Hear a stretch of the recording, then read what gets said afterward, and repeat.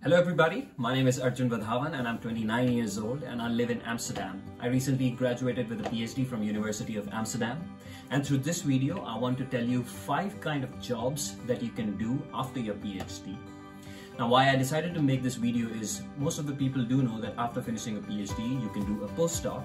But let's say if you don't want to do a postdoc, what other career path or what other kind of companies or jobs are out there that typically a PhD can do and mostly does. I have a lot of friends around who also graduated recently, and this data is based on my own research while I was applying for industry and also talking to my friends. Mind you, there must be more career paths and more jobs out there which I do not cover here, but according to me, these are the 5 most common ones that exist. And since I graduated from Netherlands in Amsterdam, I definitely have a bias, so I will tell you how I see it from someone who has graduated in Amsterdam, and this can be different from different part of the world. Number 1.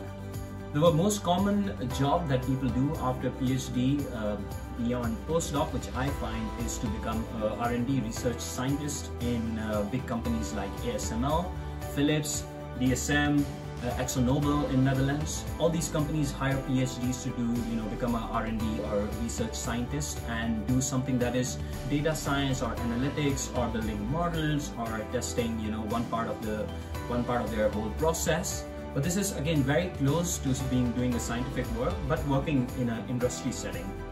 These companies hire a lot of PhDs and they keep hiring throughout the year. Number 2, the second kind of job that is most famous is to become a data scientist in a fast-paced consumer world, like let's say companies in Netherlands like Booking.com, Facebook, Amazon, even Nike, Adidas, Bol.com.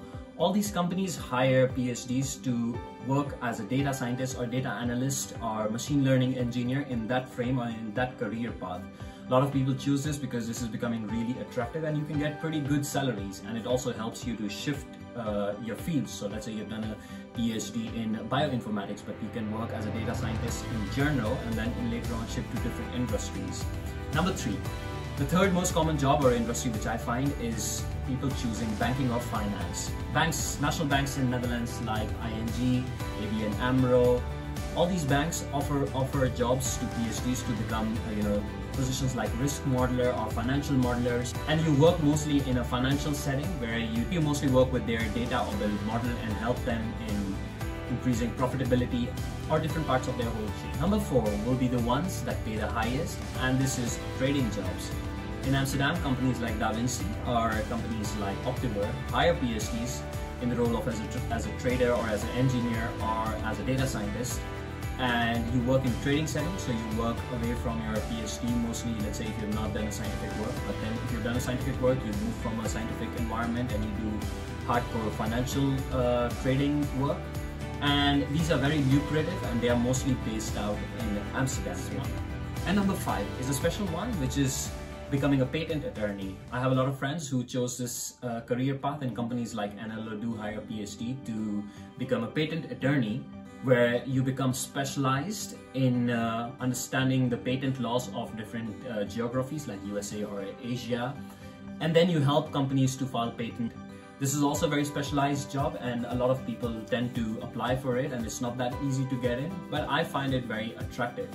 And with that, I thank you all for watching this video. The goal of this video was to share my information which I had gathered over my recruitment time after my PhD to get to work in industry and to realize how different industries exist.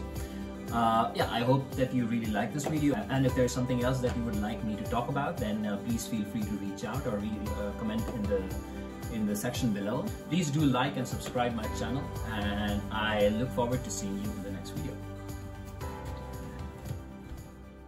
Love it.